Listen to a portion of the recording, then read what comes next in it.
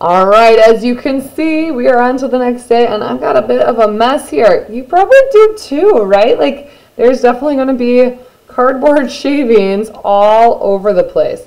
So let me show you what I've been up to. Once again, all of our projects they're going to be different, right? Like, you might have a different number of layers to yours. You might be adding in color at this point. Maybe you're not adding color in at all. I'm going to try to add some to mine, I think. I haven't exactly decided where yet. I know what I want the actual thing to look like, but I'm not sure about the color part yet. Still thinking on that, but I've got some ideas floating through my head. I don't have to have them quite solid yet. So let me show you where we're at.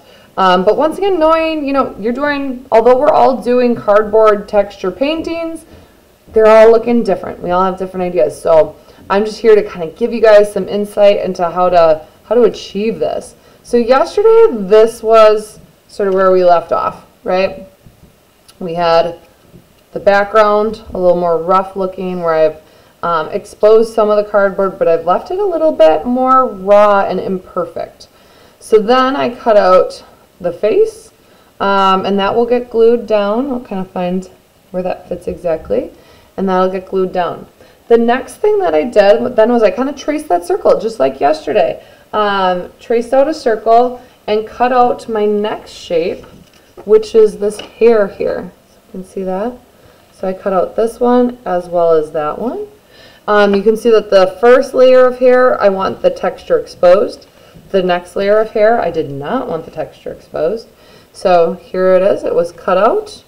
And then once again, just using my X-Acto knife, kind of exposing all of that texture. Notice how I wasn't as careful over here because it's going to get covered anyway, so we don't need to waste time with that. Now, if you really want to clean it up, like, you can go in and just really make this so there aren't any of those little stray cardboard bits. But you know what? They don't bother me. I think that looks cool. It's part of the charm of this project. So although I've got it, clean, I don't have like this stuff going on over here, 'cause that's what we're going to be seeing. If there's like those tiny little bits, if you look at all our examples, they actually have those too. So that's okay.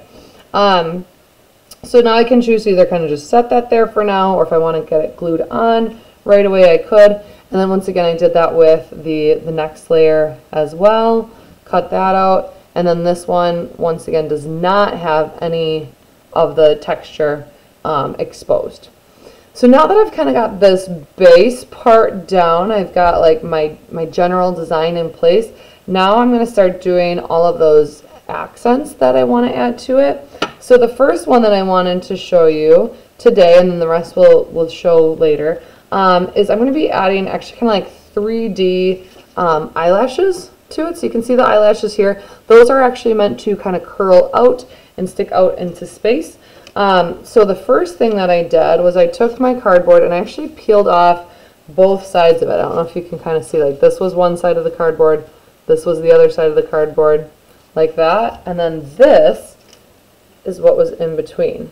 Now this probably, even for that tiny little bit, probably took a good 5 minutes to get both sides peeled off completely. But knowing that this is going to be sticking out, and both sides are going to be showing, I really needed to make sure that both sides were cleaned up, because I can't have like that, right? Like, that's going to look terrible if we see that. So anyway, I cleaned off both sides, plus I wanted to be able to curl it because it's going to be eyelashes.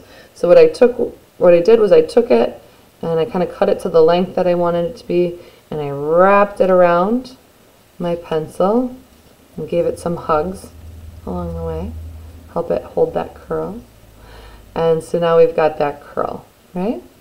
So now these are eyelashes. I'm going to be gluing each one on individually. It's like a top-notch salon service here, gluing on individual eyelashes. So here's one of them, and you can see it, kind of loses a bit of its curl, but if I just redirect it a little bit, it'll go right back into place. And I might need to do some tweaking and bending and whatnot to get it to look the way I want it to. But actually I want it bent the other way. There we go. my basic design, and I'm not going to glue it quite yet because I want to make sure I've got kind of everything down and in place beforehand, and I might trim these up a little bit too. And obviously it's only one eyelash on each eye at this point, but you can see where we're going, right? We're going to have some eyelashes sticking out here, eyelashes kind of sticking out over here as well.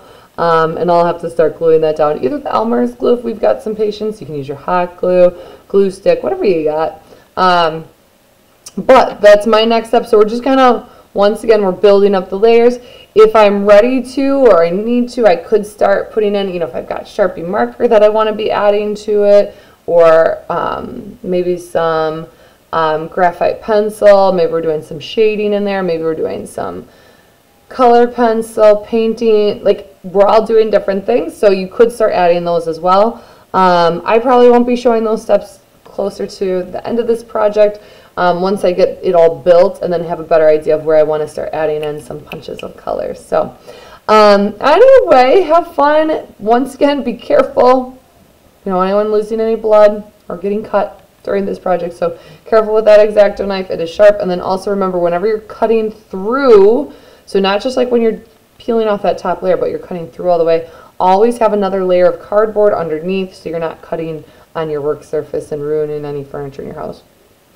All right, can't wait to check these out, you guys. See you next time.